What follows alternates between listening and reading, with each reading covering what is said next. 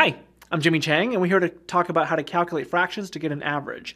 Now, finding an average is pretty easy, but when it incorporates fractions, it can be a little bit lengthy, so we're going to talk about the strategy on how to get there.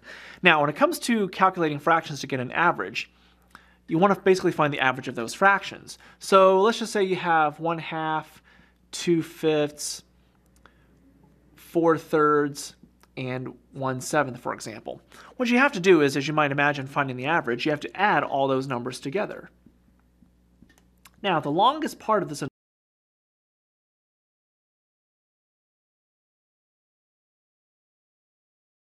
you have to do.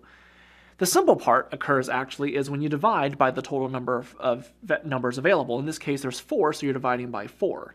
But remember, when you have a fraction on top of another number, the best thing to do is when you're dividing by 4, think about the 4 as another fraction. As you know, with any whole number, it's that whole number over 1. So after you find the least common denominator of these 4 fractions and you add them, you're going to have some kind of another fraction altogether.